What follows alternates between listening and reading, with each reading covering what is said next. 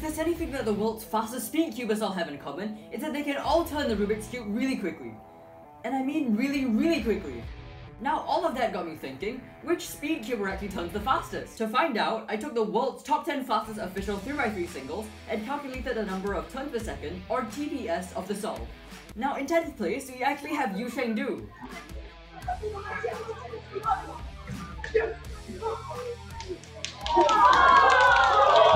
And if you didn't know, this is actually the current 3x3 world record single of 3.47 seconds. Now if you thought that faster solves correlated to higher TPS, you're wrong. So this is kind of surprising to me. Like, after all, you'd probably expect the world record not to be last on this list, but the more I thought about it, I realized that Yu Sheng back then didn't nearly average as quickly as the top few speedcubers in the world. In fact, he was averaging about like 7 seconds or so, and this was also a really lucky solve, which had a PLL skip, and that has like about a 1 in 72 chance of actually happening. So it kinda makes sense that his TPS was kinda low, but of course 8.4 TPS is still really impressive, but like compared to everyone else on this list, it's pretty bad. No offense to anyone. Next in 9th place, we have Patrick Pons. Yes! Now, interestingly enough, this solve is also 9th place on the rankings with a time of 4.24 seconds, which was actually a North American record at the time.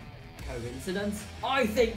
Yeah, it's just a coincidence. Or is it? Now, this solve was actually also pretty lucky, with a PLL skip at the end. Yes, another one. Another one. Which I guess explains why it's in 9th place?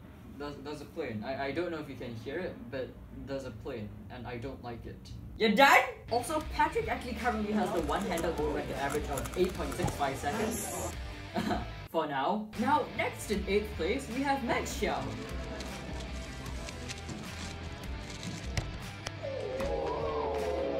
Oh, that's also painfully close to 10 TPS. Ouch. Now, this solve was 4.03 seconds, which is currently the 5th fastest solve in the world. He also currently holds the Squirrelman world record average of 5.02 seconds. Now, like the other two solves, this solve also had a PLL skip, which kinda explains why it's only 8th on the list. You know what, I have a weird suspicion that the PLL skips are gonna happen for a lot more, so let's just put a PLL skip counter over there. Next in 7th place, we have Timon Kolashinsky.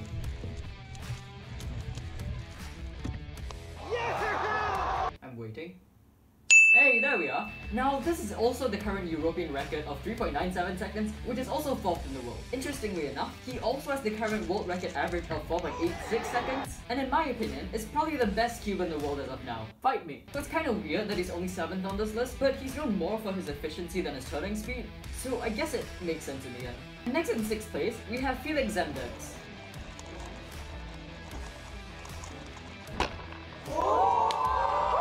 Wait for it.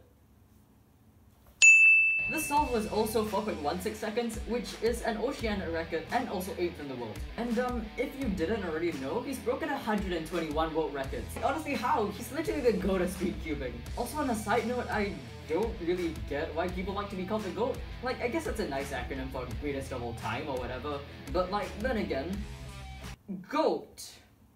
Ew. Now in 5th place, we have Asher Kim Magierek.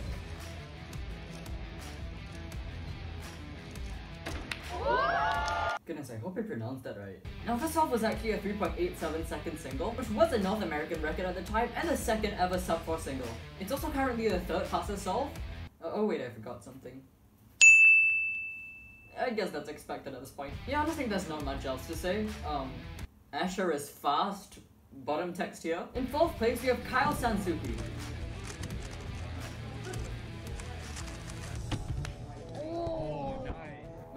The names at this point are actually like insane. This solve is currently 10th in the world with a time of 4.26 seconds. Now if you're wondering why this solve is so high on the list, you see how that thing's not updating?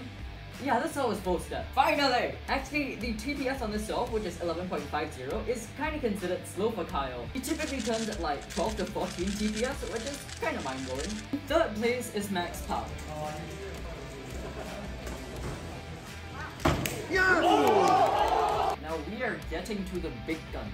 This solve is actually 2nd in the world with a time of 3.63 seconds and is also a current North American record. He also currently holds the world record average of 4.86 seconds along with Timon. I think the reason why he's a lot higher on the list than Timon is because he's known for his insane look ahead and just turning really quickly. Oh yeah, one more thing. Next in second place, we have Maddie Hiroto Inaba. This solve was 4.16 seconds, which is also currently 7th in the world. Now, Maddie's known for being pretty insane, and most notably has an unofficial 3.08 second single. Finally, in first place with an insane TPS of 12.6, easily the fastest turning speedcuber in the world right now, Wei Hangshu.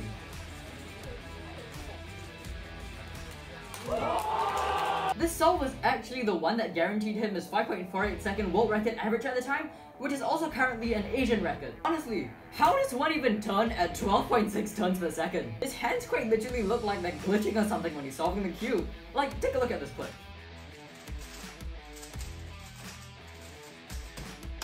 And that's not even the craziest thing about him.